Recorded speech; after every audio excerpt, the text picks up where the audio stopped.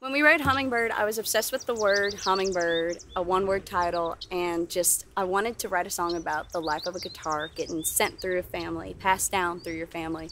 And my grandfather's guitar is getting passed through the family. And even though his is a Fender, hummingbird is a prettier word, so that's what we went with.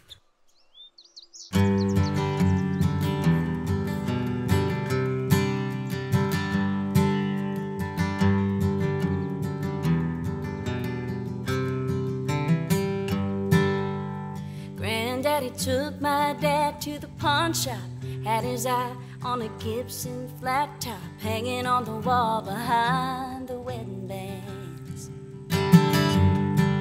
$100 was a lot back in '75, but he always said that you can't put a price on a dream that starts with a tune in your two hands.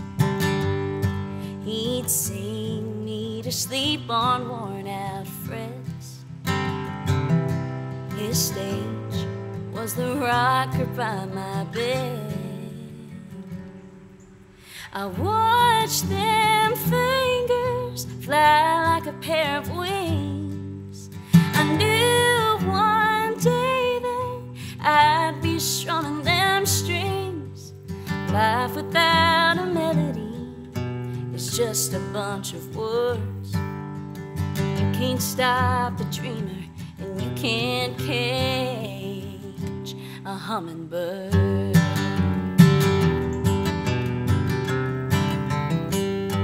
Daddy played dive bar gigs, putting food on the table, but living on tips meant he wasn't able to put a bow on a beater when I turned 16.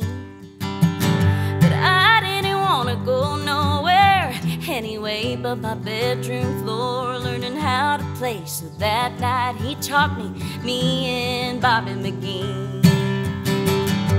Oh, I watched them fingers fly like a pair of wings. I knew one day that I'd be strumming them strings. Life without a melody is just a bunch of words. Yeah, you can't stop a dreamer, and you can't cage a hummingbird, hummingbird, hummingbird.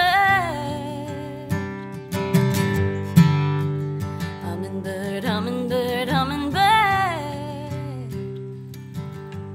Someday, when this guitar's all I have left, every note I play will sing me back to him. When I watch them fingers fly like a pair of wings, I knew one day that I'd be strumming them strings. Life without a melody, oh, it's just a bunch of words. You can't stop a dream.